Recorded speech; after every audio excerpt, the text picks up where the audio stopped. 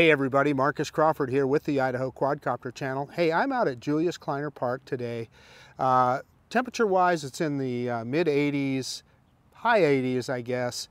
Very little wind, a little bit of smoke in the air, so you'll see that when I get the drone up in the air. So visibility is like down to 6 miles because of the little bit of haze. However, that's not what we're interested in today. I have the Hubsan Ace Pro. As most of you know, this is the same drone as the EXO Black Hawk II. I have both drones, and I can tell you, I've flown them both. I've looked them over pretty carefully. It's the same drone. They both have internal memory, 64 megabit internal memory, and then you can also record to an SD card.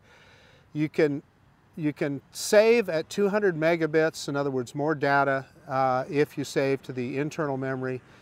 You're limited to 100 megabits when you save to the micro SD card, and that's what we're going to do today. And when we go into the menu, we're going to look at how you adjust that bit rate for the video. But what are we doing today? I'm going to take this drone up, and they're doing some construction on the other side of the park that we looked at recently. In fact, I had the Black Hawk II Pro, and we went out there and looked at that. Well, I've got some more information on that, and it looks like they poured some concrete today. So we'll just go over there and take a peek and maybe look at some other stuff. So let's quit messing around and let's get the Hubsan Ace Pro in the air. Okay, we're all connected up. I've got the drone fired up, the controller, and let's get the app going right now. And I did start a screen recording so you guys can see what's going on, the X Hubsan 2 app. And yeah, well, let's see, it was showing me the Xeno 2 there, so that is a mistake. Yeah, there it goes. It switched to the Ace Pro, so that's good. So it did automatically select. The last drone I flew with the app was the Xeno 2, so that's why it had that, but it's got the Ace Pro up here, so we're going to click on that, and yeah, it says, yeah, ready to fly. Let's see, obstacle avoidance. There they go into that whole rigmarole about how they want you to calibrate it. You know, I don't have to calibrate the obstacle avoidance on my DJI drone every time, so I don't know, it's kind of a crazy deal. And it gives you, I guess, a website there that you can go to. Probably need to try that sometime. But at any rate, let's look at I like this device status list. This is a handy deal that Hubsan does, and it tells you if you need any calibrations. As you can see, it's not asking for either compass or gyro calibration. Optical flow state, it always says low quality when the drone is on the ground. That goes away once it's in the air. And then it shows us our SD card is ready to go, etc. Power's at 93% because I had the last time I used this battery to do the last firmware update. So before we take off, we need to go in and look at bit rate here. And I'm in, well, let's see, I probably need to switch to video mode. Save location, yeah, SD card.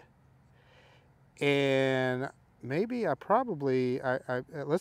format the memory card so it's like what the drone wants to see. I formatted it on my computer, but it's always a good idea to format your memory card on the device that you're using, and it says formatted successfully. So let's go back in there. Let's go into auto, and there we get our picture back. Let's click on that again. And let's see, can I switch to, yeah, in order to keep, yeah, you can't. So what I want to look at is that bit rate, and I guess I cannot see it until we're in the air. So let's go ahead and take off. It looks like I probably won't be able to get into that part of the menu until I'm in video mode, and it looks like I need to be in the air to do that. So let's go ahead and do, we got 14 satellites, and everything's ready to go. Let's do an auto takeoff. And sure you want to take off? Yes, I am. And this is a noisy little drone. You can see it there. Signal poor, aircraft disconnected, and I'm right in front of it. So it just landed. Well, there you go. As soon as I'm bragging on the Hubsan drone, It's right in front of us and it disconnects. So I don't know. Let's try that again. I am going to unplug the cable, plug it back in. Okay. Gosh darn it.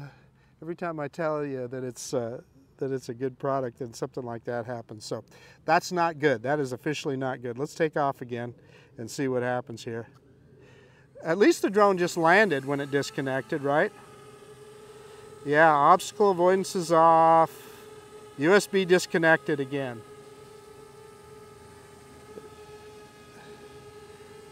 Yeah.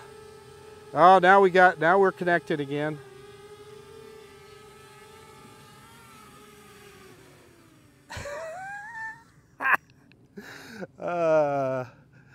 We may or may not get a flight in here. Okay, tell you what I'm going to do. I'm going to cycle everything, shut everything down, fire it all back up, and we're going to try this again. Okay, so we're going through the whole thing again. We got the device status list again. Let's look at that. Yeah, nothing changed there. So let's try this one more time. Now, one change that I did make is I put my phone in airplane mode. I've had people tell me that that can make a difference on Hubsan drones. Who knows? Maybe. Let's give it a try. We're down to 88% battery. But those kind of disconnects, man, they do not give you a lot of faith in the product. So let's go ahead and hit an automated takeoff again, just like we did before. And so far so good. Let's switch to video mode. And let's go back into that menu. Night mode, HDI, save location. So this, I thought, gave us a, yeah, there's the video bit right there. Okay, I was just clicking on the wrong button. So we're in 4K 30, bitrate right there.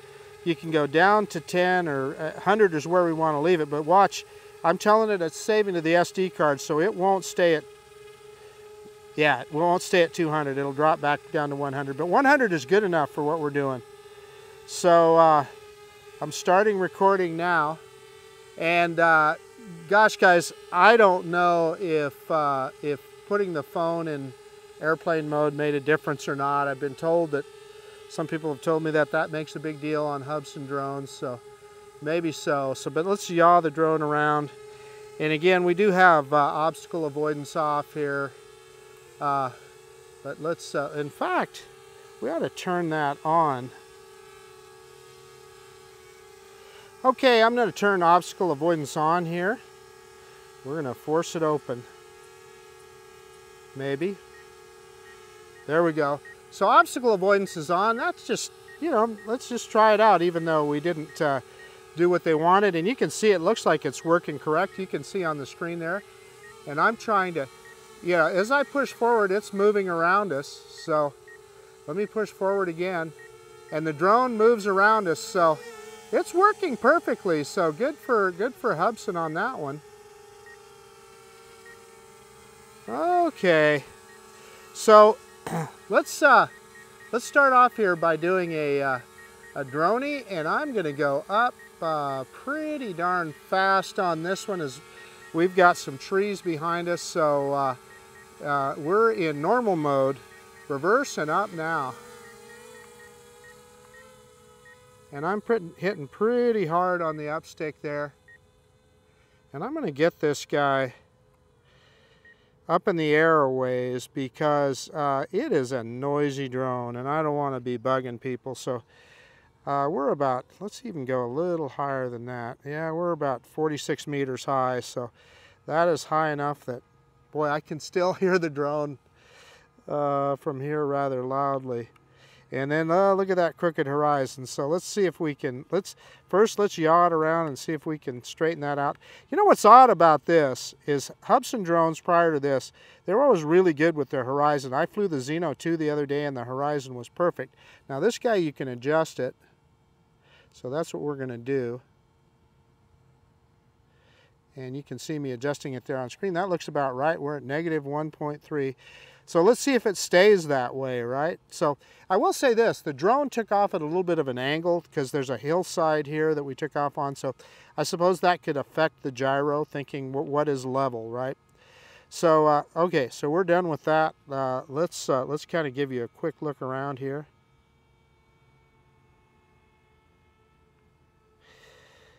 Moving forward again, we're in normal mode and just moving over the top of the, I'll drop the camera down so you can see where I am. You can see me standing down there. And again, in normal mode, the drone is not moving very fast here. 3.1 meters, so that is more like film mode. So let's go into sport mode. Let me adjust it and let's try that because we just weren't getting the speed there that I would expect us to get. Drop that gimbal back down, full stick forward, and yeah, there it kicked the gimbal down in sport mode. Yeah, and it's moving right up to speed there. So we're going across the pond, across the second pond there.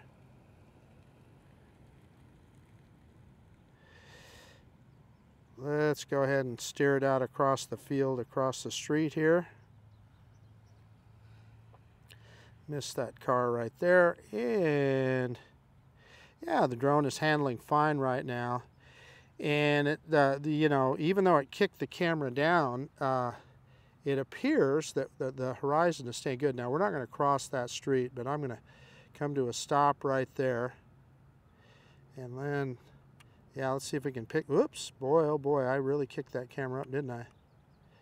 Yeah, I don't know. It's the wheel. The wheel is very wow, very sensitive. And you know, my FPV feed is yeah, I don't know. Just the camera either goes. I can't get it in that middle mode, so I guess we're just going to leave it right there. When I try and go up, well, let's put it in normal mode, or that's film mode. And yeah, let's see if we can get that camera where we need it to be. Now that's weird. Why is my camera kicking around like that? That is strange. Struggling to get that camera adjusted. Don't know what that's about. Let's go ahead and turn it around. And we did get an obstacle avoidance warning, yeah, a couple of times there. And we're just up, you know, we're in the middle of a field, so nothing in front of the drone. And even though our signal bars, we got all of our bars, I can tell you that FPV-wise, yeah, it's kind of strange. I'm getting definitely breakup on FPV, and I am pointed straight towards the drone, flat part of the antenna going towards the drone, so we're facing directly towards it. Okay, so in film mode here, let's go full stick forward, and let's look at the speed.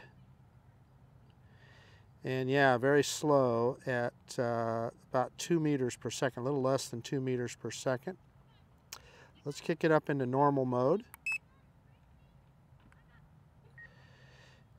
And again, we're getting some falsing on that obstacle avoidance. So I'll tell you what I'm going to do, kids. I'm going to shut that off, and I think that is what's affecting our speed too as well. So let's turn OA off. Now that I think about it, that is what was I'm sure was affecting our speed. So now let's kick it forward in normal mode. And yeah, we're going to get right up to speed here. So it limits the speed, even in normal mode, if you have obstacle avoidance on.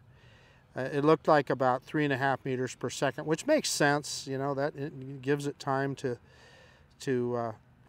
not run into things. So yeah, I'm telling you, the drone is working a lot better with OA off. So it tells me that that obstacle avoidance is definitely using some of the processing power of this drone to fly. So everything is smoother. Everything is smoother with that obstacle avoidance off. So okay, as promised, you guys know where we talked about the construction going on. We're down to 55% battery here, so let's not mess around. I'm sorry we spent so much time there with some issues with the drone, but seems to be working fine now. I guess what I can tell you is As soon as I put my iPhone in airplane mode, I no longer got those disconnects, so maybe that's a good tip. Okay, let's stop right here, and we should be able to do an orbit around this thing now without bothering anybody. I'm gonna go into film mode, and let's just do a manual. Well, we can even get closer than that. So let's move closer yet. So I found out what these are, and you know, a lot of people on that last video that I did with the Blackhawk 2 Pro talking about this, a lot of people correctly pointed out that no, this was not some kind of a building going in here. It was clearly some kind of a ball court or something. And you can see the construction people are pulling out, so they've probably done most of their work for the day. But what these are pickleball courts. And we'll talk more about that in a second. You know, what's funny is if I had the DJI Mini 3, I would be flying a lot lower right now. But this thing is so loud that I just don't want to bother people with a drone buzzing around, you know. I'm sensitive to those kind of things, and you should be if you fly a drone, because we all want to keep places like this open for us to fly, and you know, just being a good citizen, I guess. And this is one noisy drone, so you are not going to be stealthy. And in fact, I guarantee you, even at this, they're probably hearing this this drone. I'm sure where they're at, you could hear this drone overhead. Okay, let's pick up that camera and do a little bit of a reveal here. And I just realized I was pointing away from the drone, so when it says signal poor, whoops, and there I overshot with the gimbal again. See, I didn't see that on FPV, and I'll be honest with you, I was pointed directly away from the drone. I need to look at the adjustment on this gimbal wheel on this thing, because I'm struggling to keep that camera where I want it. Okay, speaking of the camera, I want to show you, we're going to look at some more with regard to the those pickleball courts. I'm sorry, I was focusing on two things at once here. Can't walk and chew gum at the same time. So this complex you see here is called Bree, and this is a 55 plus condo development. And it looks like they got some pretty cool stuff there, right? Well, one of the things is they wanted some pickleball courts, and they don't have room for them in that development. So what I was told is they paid for these pickleball courts in Julius Kleiner Park here. As you can see, right across the street, there's the pickleball courts. Very convenient to their development. Yeah, it's telling me we're at 40% battery. So we're not going to mess around too long. But let's go ahead and put this guy back in normal mode. Maybe, there we go. There's normal mode. And let's go over the top of, we're not going to fly over anything where people are, but we're going to go over the top of the building here.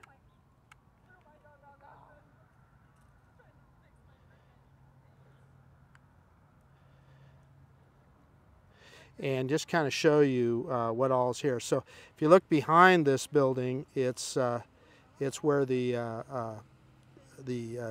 shopping center is. So we're going to stop right there, and we're going to come back this way.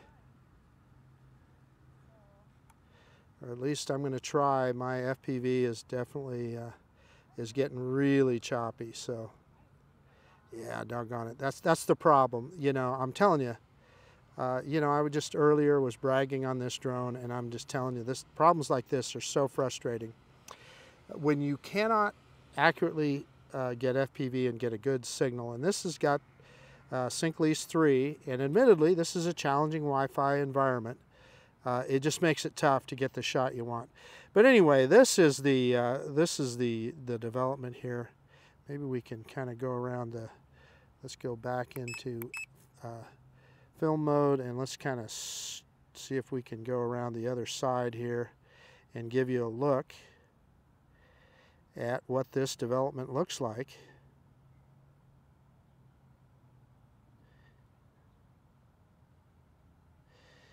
Yeah, let's grab some altitude here. Let's get a little higher and see if that'll help our signal some. And you can see it's right across from the park.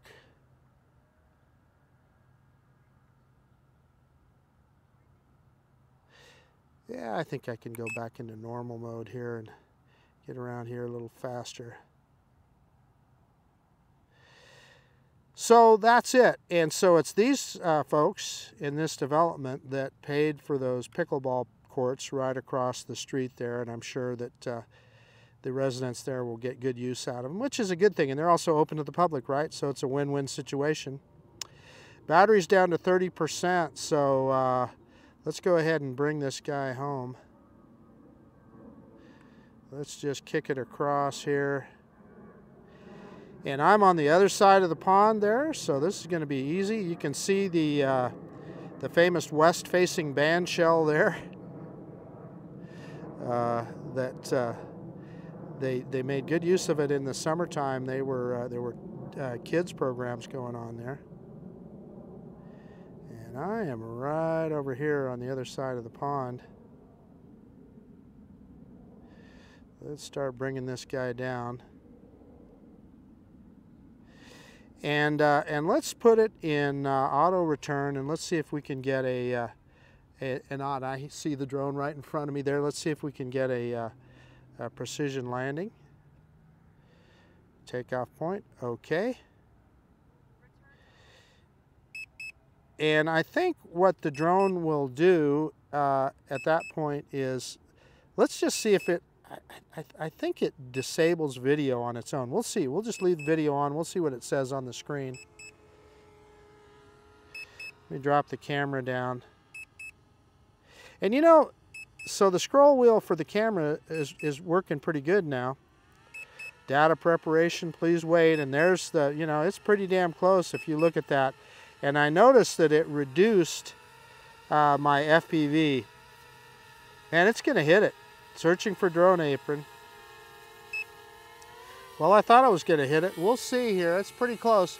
We're just going to let it land. I mean, it's not going to hurt it to be even if we mow a little grass. But look at it starting to zero in. Although usually you'll see a target when it zeroes in, and we're not seeing that at all. It picked up the camera. Yeah, it's definitely going to be a little off the pad. So it's right next to it. It landed in the grass there, as you can see. And it'll ask us, yeah, well, it shut off recording, it looks like, automatically, so that's a good thing. Okie dokie, that was an interesting flight. Let me get everything shut down and we'll do a quick conclusion. Hey, okay, the Hubsan Ace Pro, I started off in my introduction kind of bragging on this drone, saying, hey, it's not so bad. And then we had a number of issues when we were up flying it. So, you know, make your own decision on a drone like this. So we had those disconnects initially when I took off. You saw that twice. I cycled everything. And then when I cycled it that second time, I put my phone in airplane mode. And that may have made a difference. I've been told before that that makes a difference with like the Hubsan Zeno Mini Pro, and it did seem to make a difference with that drone. So evidently this guy is the same. So I'm going to tell you, if you fly this guy or if you fly the Blackhawk 2 Pro, you definitely are going to want to put your phone into airplane mode when you take off to avoid those disconnects, because once we did that, we didn't have any problems. The other thing is we instantly had a very crooked horizon. However, once I adjusted it out with the adjustment that's in the software, it was fine for the rest of the flight. Now, if you look at our landing pad there, we're on a little bit of a hill here, so it's at an angle. Could that have affected the takeoff point, and then the gyro thought, you know, so maybe that's possible, right? So I'll give it the benefit of the doubt there, because once we did adjust it, it was fine. Now, obstacle avoidance, and again, I've never calibrated the obstacle avoidance on this guy. Might do it one of these days, I don't know. I've done it on the Xeno Mini Pro, and it was a long, difficult, involved process, so I just don't know if it's worth the time. Then the other thing that I should have thought of when I first took off is it was affecting the speed of the drone. So when obstacle avoidance is on, it keeps the drone down to about 3 or 3.5 meters per second. So bear that in mind. For that reason and that reason alone, for the most part, I'm just going to tell you, shut obstacle avoidance off. If you've got this guy, it's going to save you a lot of grief. The flip side of that coin is, to be fair, when we had it down low here, it was in bypass mode and it worked perfectly. As I moved it towards me, it went around us, so that part of it worked good. Now, what didn't work so good is we were up there in the air and we saw some falsing, right, where it was showing obstacle avoidance, and it was, you know, we were 46 meters up in the air, so there couldn't have been anything going on there. So then from there we flew back over here. We tried out sport mode. It worked perfectly. Now, as you would think in sport, as you would expect in sport mode, it kicks the camera up to avoid looking at the nose of the drone. That's common with a lot of drones. However, like DJI solved that on the Mini 3 and Mini 3 Pro. But that aside, it's, you know, a fairly speedy drone. It works fine in sport mode. Other than that, I had some issues though with controlling the gimbal, moving it up and down, and I'm not sure what that was about. I'll have to look at the adjustments and maybe slow that down, because it just didn't, I couldn't get it to stop where I need it to be. So there's a couple of adjustments there that you can do that tells you how fast it moves and then how fast it goes beyond when you let go of the scroll wheel. So I'll have to mess around with that and see if I can get that adjusted. That could very well be an adjustment, but I don't remember it being like that the last time I flew it, so I don't know. Of course, I did just do a firmware update, so that could have reset that stuff, now that I think about it. And then we also had some signal issues with this guy. You saw I tried to show you I showed you the construction of the pickleball courts over there, and then I showed you the breed development that's paying for those pickleball courts. And what I did is I went over the top of it and tried to do an orbit around it. And it was just tough because my FPV signal was so choppy that, you know, you can't keep the camera pointed where you want it pointed. And that's a problem. And I guarantee you that if I'd had the Air 2S or the Mini 3 Pro, I wouldn't have had those kind of problems. So anyway, that's about it.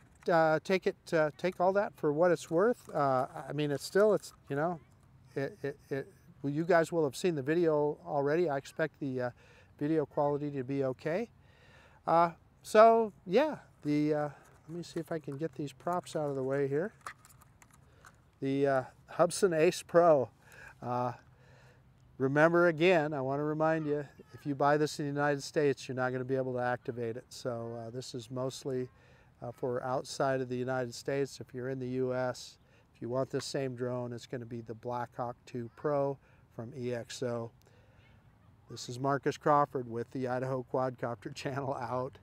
And if you like this kind of content, please consider subscribing to my channel. Most of all, I appreciate you taking the time to look at this video. And we will see you on the next one. I doubt I'll be flying the Ace Pro on the next one, but in any case, we'll see you guys later. Bye now.